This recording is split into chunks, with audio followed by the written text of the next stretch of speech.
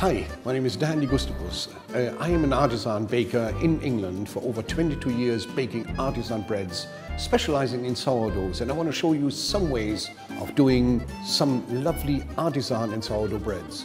Now let's make some whole grain bread. I call it cracked wheat because I use already, the cracked grain. If you use whole grains, even with cracked grains, something is very, very important. You need a hot soaker.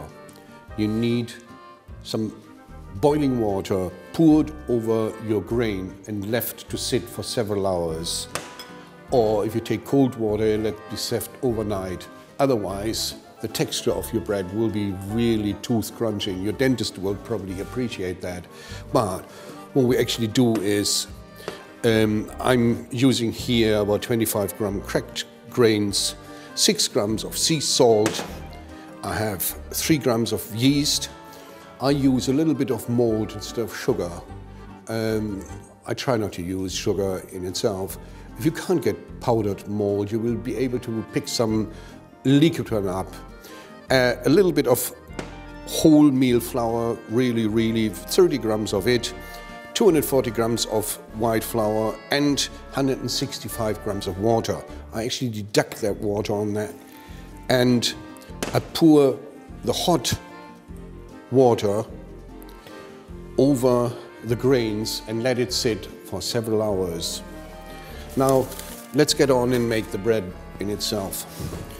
So I have my white flour, put in my ingredients from the malt to the yeast, stir it around so your yeast doesn't necessarily come in contact with the salt, and adding my wholemeal flour into that, going through there if there's no lumps, and I have about 50 grams of my sourdough in there, which I had prepared.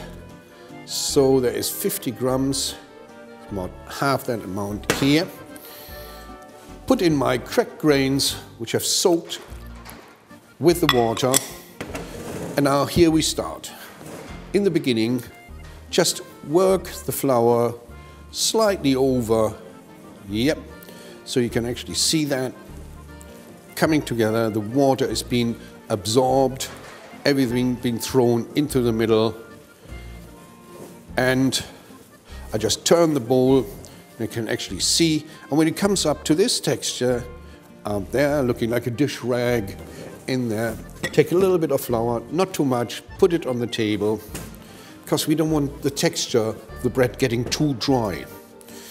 Well, at this stage it helps if you get your little scraper up here. So gather everything around. It's still the mixing process. And now I try to combine everything into, I would start with a very low percentage of cracked grain because it's quite hard to handle and can get quite sloppy. So if you're more experienced, then add the proportion of your grains, but remember, to soak them before, otherwise it's teeth grindingly awful.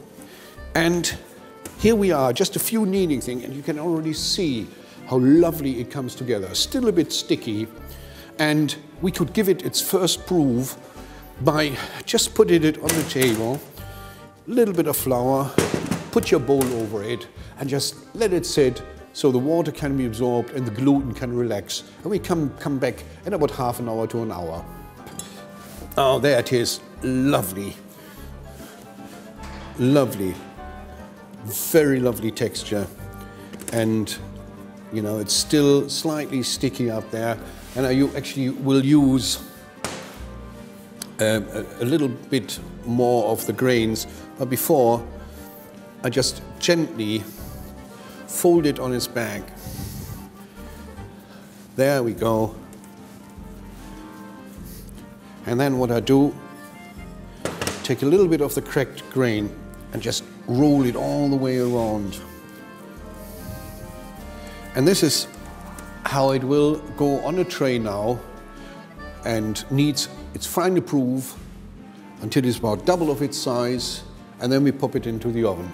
So what I have here, you can actually see by pressing on that this bread is ready.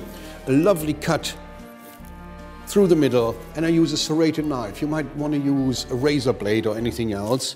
Be careful that it doesn't break off or you hurt yourself. But one of these serrated knives does it very well. With a swift motion, you just do a little cut like that, and that will nicely open up in the oven. And so let's come on and follow me around. And we actually have a facility of steam in our oven as a professional oven to develop a little bit more of a larger texture, not on every bread, but you might want to get a little flour squirter, you know, these one things you get in the builder's market, or you put a little bit of water and just chuck half a cup in there and immediately put in your bread into the oven, set your timer, and off we go. I just have a little peek so I know it's very well in there. Wow, there it is. God, lovely. Let me put it down here. See how lovely it opened up in there. The cracked grain sits on top of it, you know, rolled in there. And that tells me still hot, wonderful, and well done. And this is how you do a whole grain bread.